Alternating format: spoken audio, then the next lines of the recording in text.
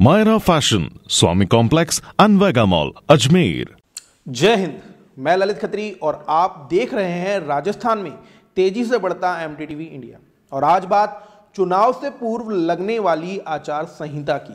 क्या आपने कभी सोचा है कि चुनावों की तारीखों की घोषणा होने के साथ ही प्रशासन एक आचार संहिता लगा देता है और उसी आचार संहिता के साथ पूरा नियंत्रण चला जाता है चुनाव आयोग के हाथ में।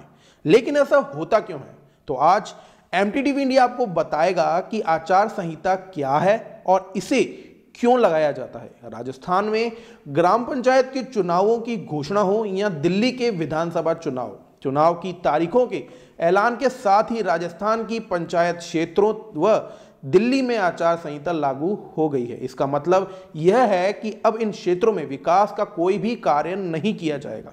चुनाव आयोग द्वारा चुनावों का ऐलान होने के साथ ही चुनाव आचार संहिता लागू हो जाती है। देश में होने वाले सभी चुनावों से पहले चुनाव आयोग आचार संहिता लगाता है। इस दौरान राजनीतिक दल, उनके उम्मीदवार, आम जनता को कुछ सख्त नियमों का पालन करना होता है। अगर इनमें से कोई भी नियमों का पालन नहीं करता तो चुनाव आयोग उसके खिलाफ कार्यवाही कर सकता है। यहां तक कि पार्टी के उम्मीदवार को चुनाव लड़ने से भी रोका जा सकता है। उसके खिलाफ FIR भी दर्ज कराई जा सकती है।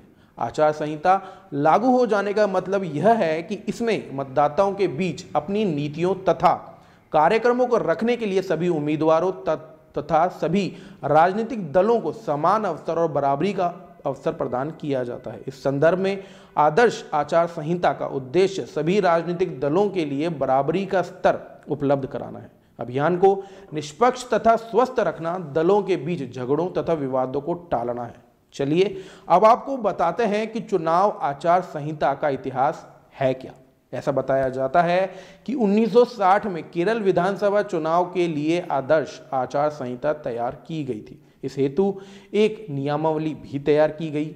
यह दस्तावेज राजनीतिक दलों की सहमति से अस्तित्व में आया और विकसित हुआ। इसमें यह तय किया गया कि आखिर चुनाव में क्या करें और क्या ना करें। इसके बाद 1962 के लोकसभा आम चुनावों में आयोग ने इस संहिता को सभी मान्यता प्राप्त राजनीतिक दलों में वितरित किया और राज्य सरकारों से अनुरोध किया गया कि वे राजनीतिक दलों द्वारा इस संहिता की स्वीकार कराएं और वो उसका पालना करें। फिर 1962 के आम चुनावों के बाद प्राप्त रिपोर्ट यह दर्शाती है कि कमोबेश आचार संहिता का पालन किया गया। 1967 में लोकसभा तथा विधानसभा चुनावों में आचार संहिता का पालन हुआ।